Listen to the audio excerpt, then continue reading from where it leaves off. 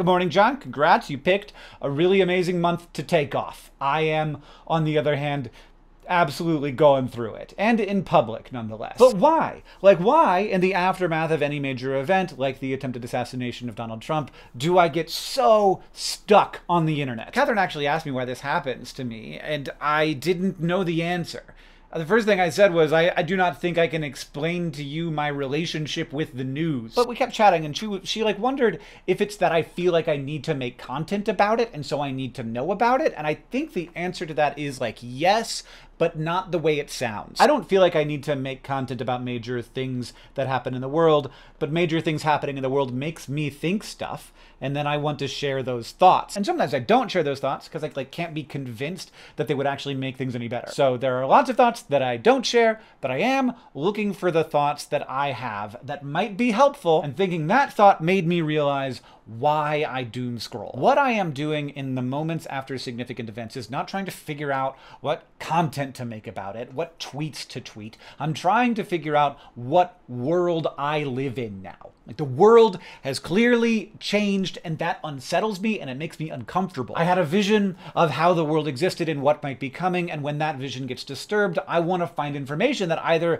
lets me settle back into my previous set of explanations for how the world works, or it gives me a new understanding of the world. I'm just looking for the comfort of understanding. Now, this in itself is a form of bias. It's recency bias. I'm thinking that the attempted assassination is a huge deal that's going to fundamentally change the world because things that happen recently feel more important than things that happened in the past. And of course, the assassination attempt is a very big deal. But also on Sunday, everybody was saying Donald Trump is definitely going to win now. I basically texted that to you, John. But now we've seen that the assassination attempt does not seem to have changed the polling numbers much. But also, what I saw as I doomscrolled was legitimately stuff that did help me understand what world we were heading into. Most importantly, the identity of the murderer. He was white and American and not a recent immigrant. And I am of the opinion that if he had been any other kind of person, despite the fact that it still would have been one disturbed guy pulling one trigger, the narrative would have been entirely different. Now look, a different set of identities for this guy would not have changed the reality and the tragedy of what happened, but it would have changed the narrative. It would have given us more to yell at each other about. And more reasons for people to be scared of people that they are already overly afraid of. So I feel weird about saying this, but the fact that he was a white American born and raised did take the temperature down. And that was an important thing to find out. And that's broadly the kind of stuff we're searching for. We want to know not just how bad it is for the people injured or killed, but how bad it's going to be for everyone. How much more is this going to increase the temperature at an already very hot moment in America? And so I will say, though keep watching after I finish this sentence, there is something rational about doom scrolling. It isn't just a self-destructive act. It is a self-protective act as well. But we have to recognize that when we try to understand some new part of our world, we are doing two things. We are taking information and changing our understanding of reality based on that information, but just as much, our brains are fighting to fit information into our previous conception of reality. I want to talk about this, but I also desperately do not want to get into the weeds of conspiracy theories here because those people can get a little scary. So let's just take one single thing. Was Thomas Crooks more of a progressive or more of a conservative? If you're progressive, it's going to be more comfortable and better for your cause if he was more conservative. And if you're more conservative, it's going to be more comfortable and better for your cause for him to be progressive. And one of the very first things that came out after his identity was his voter registration and political donations.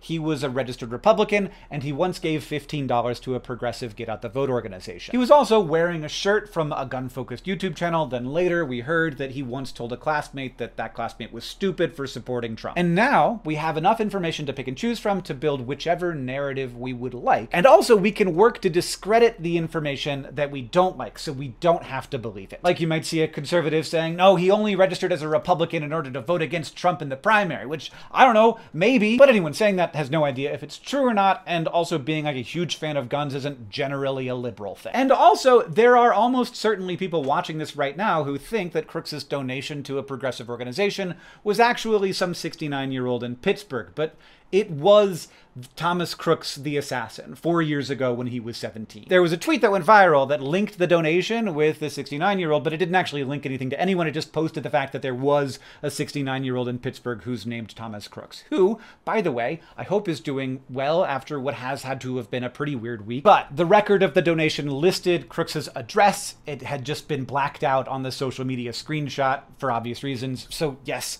it was him. The point is, there's enough information, supposition, and incorrect information to tell either story, but not so much that these stories became a broader shared narrative. Instead, people saw the things that the folks in their bubbles shared, and instead of a shared narrative, a shared version of reality, people get to form their specially crafted, comfortable realities. We aren't just trying to figure out what universe we're living in and to redefine our stories to fit with reality.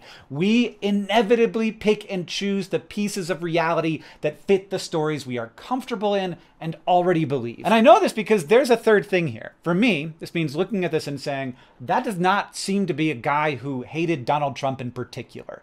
It's a guy who seems to have hated everything. He Googled where Joe Biden was going to be. He Googled where Donald Trump was going to be. Also Merrick Garland and Christopher Wray and an unnamed member of the British royal family. And that sounds to me like a guy who has been convinced by himself or by external forces that everything is terrible and that it would be a good thing to just hurt the world. But look, in that thing I just said, if that sounded really appealing to you, that's us doing literally the same thing, fitting the facts to my existing conception of the world, because I am a little sick of people tearing down absolutely everything at every opportunity, and I'm sick of the nihilism it creates in our society generally, and I am sick of the space that it leaves for strongmen to come in and say, only I can fix this, but only if you give me all the power. Because look, there's a fourth option here, and I'm wondering if you can even identify it. It is the one that's definitely true.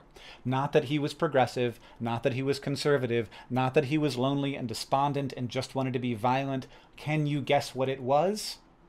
It's that we don't know. It's definitely the truth and also the hardest thing to live inside of. We don't know sucks. Not knowing is so powerful, but also uncomfortable. It's so uncomfortable that I just don't see people doing it much, if at all.